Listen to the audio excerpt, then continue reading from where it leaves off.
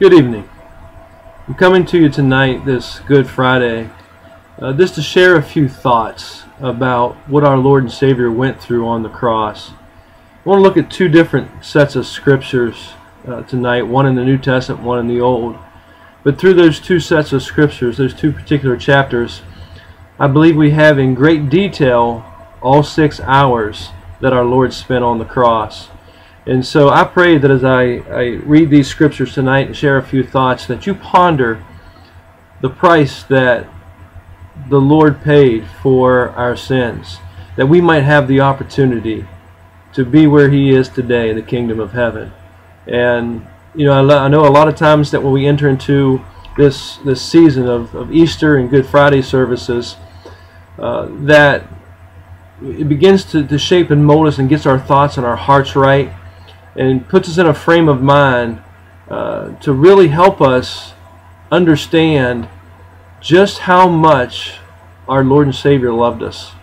You know, in the garden, the night before He would be crucified, the night of His arrest, that to know that not only did Christ pray for Himself, He was going to need a lot of strength to go through what He was about to go through the very next morning, but you know, He prayed for His disciples, but He prayed for those followers yet to come. He prayed for you and I.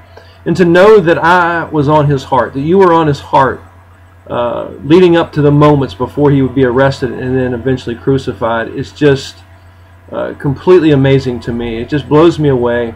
And to know that I was on His heart and mind even as He hung on the cross.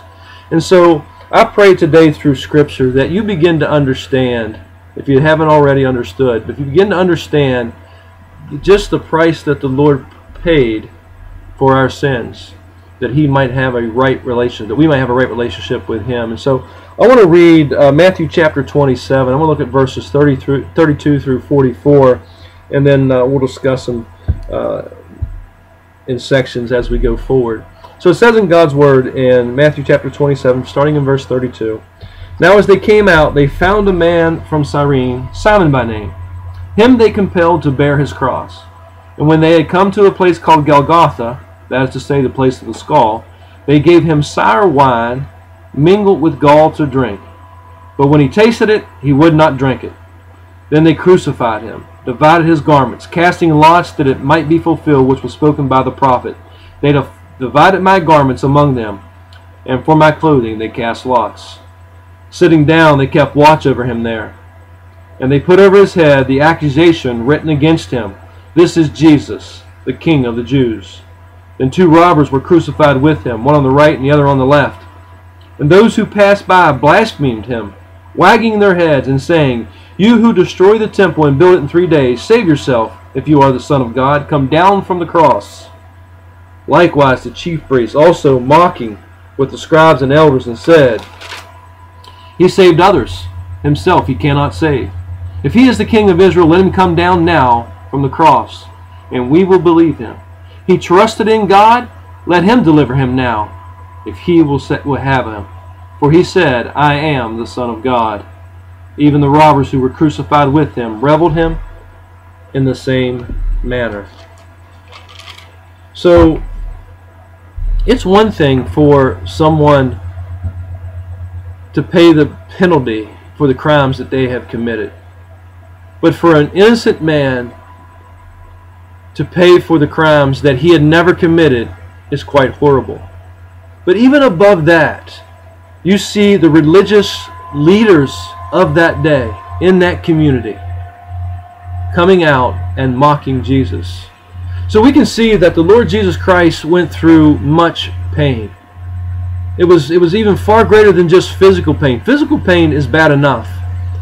But when you think about the mental pain that He went through, the emotional pain that He went through, seeing the pain of His loved ones, our Christ went through so much agony, and He did it because of His love for us. Well, I want to talk about the physical pain. Back in verse 33 and 34, it says that when Christ finally got to the top of the hill, you know, He had been scourged, He had been beaten, He had been whipped. And to scourge, if you don't know what scourging is, they would take a whip and they would tie pieces of metal, sharp pieces of metal, glass, sharp rocks, and when they would strike someone with it, in this case being the Lord, And when it would come across their backs, and when they pulled that whip back, it would literally dig into the flesh. And so you can understand that Christ was badly beaten. I believe he was beaten so badly that even his mother would have a hard time recognizing him if she didn't know that's who he was, being tortured at that time. And so he went through much physical pain. And so when they got to the top of the hill, they offered him a drink. And I believe this drink was mixed with vinegar and gall. And if you read, I think it's Psalm 69, it kind of describes that drink a little bit. And it's actually is proven to be a form of a painkiller. And so we could look at that. It was a show of mercy from his torturers, that they saw the great deal of pain that he was in, and they wanted him to have a little relief of his pain. Actually, I don't think that was the case. I actually think they gave it to him so that it would prolong his death a little longer, because these torturers were very good at what they did, and they enjoyed their work. And so I think they just wanted to keep Christ alive just a little bit longer, to put a little bit more pain on him. But either way, Christ refused to drink it. It had some wine in it, vinegar, and some different, they call it gall, and just different things that they may have put in that, and it's used as a painkiller, but Christ would not receive it. One of the reasons, I believe, is we were worth the pain. You know, Christ wanted to feel every ounce of pain that he could feel, because he wanted to prove his love for you and I. He did it. He proved it. Verse 35 and 36 talks about the shame that he went through. It says that they stripped him of his clothes, and they actually gambled for them. They cast lots for them. That means they gambled for his clothes. And so we come to the realization that Christ hung on the cross naked. Now, this was a very, very humble man. Lived a very modest life. He lived a life without sin. And at the foot of the cross would be his mother, would be one of his disciples, John, would be Mary Magdalene, and some of the other ladies. Some of the ladies that were very close to him, and that called him teacher, that sat at his feet on many occasions. And so now he's hanging before them completely naked. And so you can imagine the shame that he felt. And again, he endured it because of his great love for us.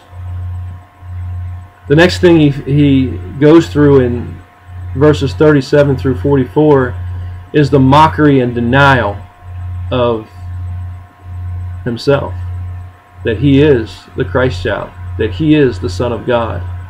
And so I think the biggest form of mockery was them proclaiming that he wasn't who he said he was.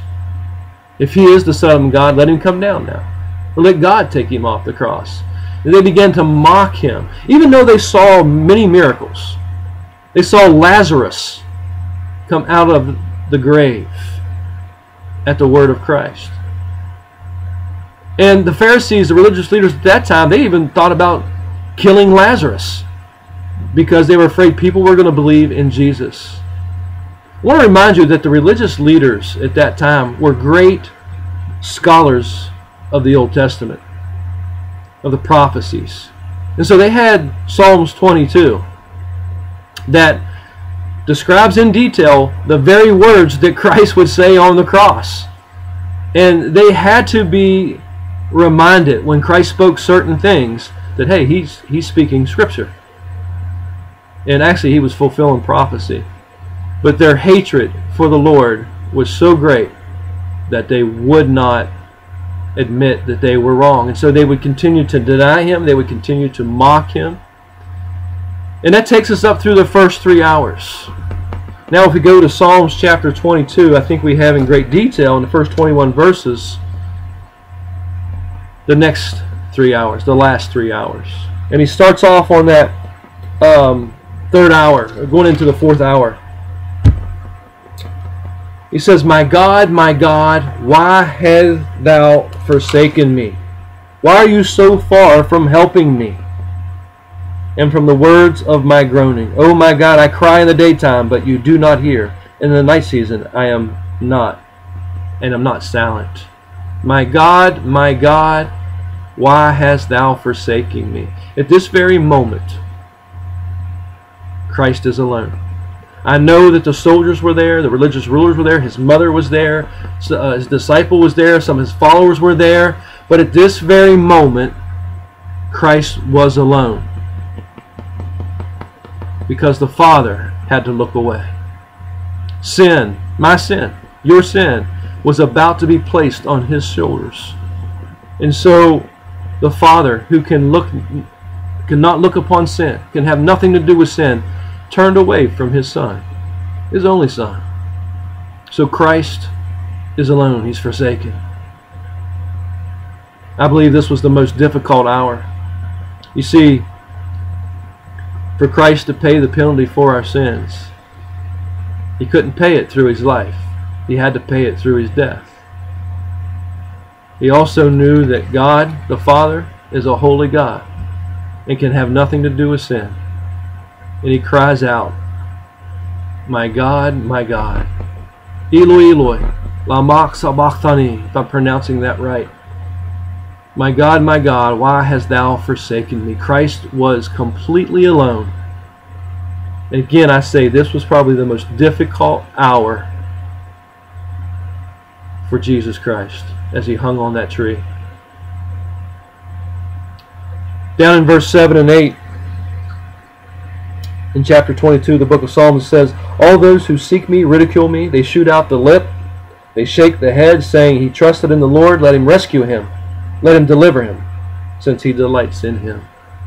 Even though there were mockery and denial of Christ, this is the moment that we see and read and hear in Luke chapter 23, verse 34, where the Lord Jesus Christ says, Father, forgive them, for they know not what they do.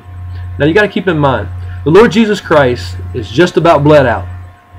He is dehydrated.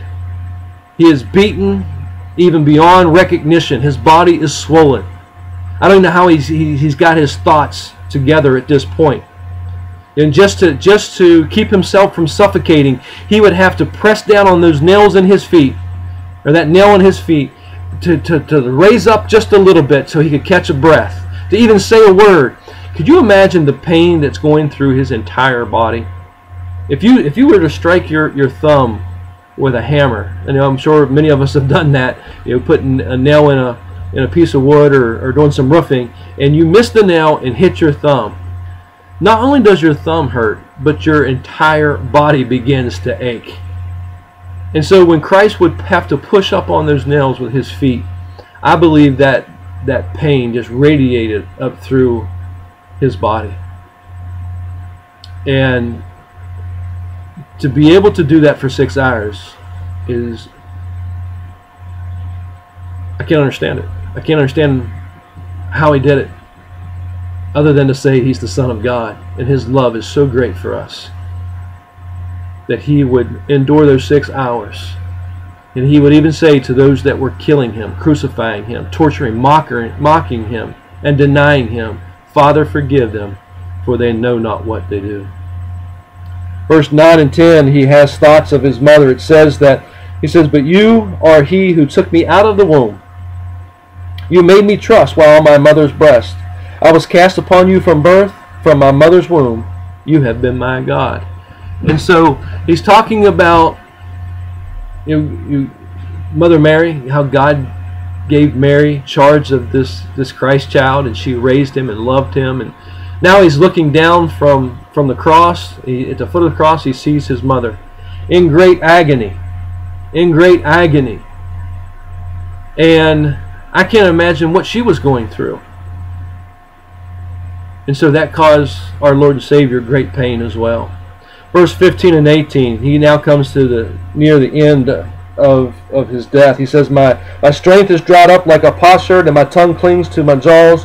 You have brought me to the dust of death. For the dogs have surrounded me, the congregation of the wicked has enclosed me.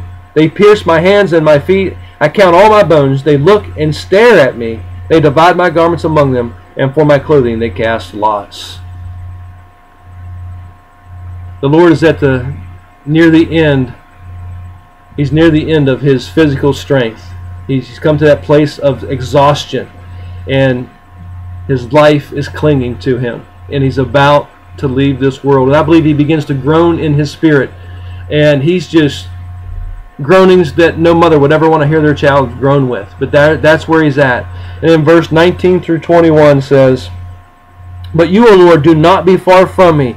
O my strength, hasten to help me. Deliver me from the sword, my precious life from the power of the dog. Save me from the lion's mouth and from the horns of wild oxen." And at that very moment, the Lord Jesus Christ says in the Gospels, "It is finished." He gives up his spirit, giving us victory. The veil, the curtain, and the temple is torn in two, and proving to us that we can go right now into the throne room of God, into his presence, and pray and praise and give him glory.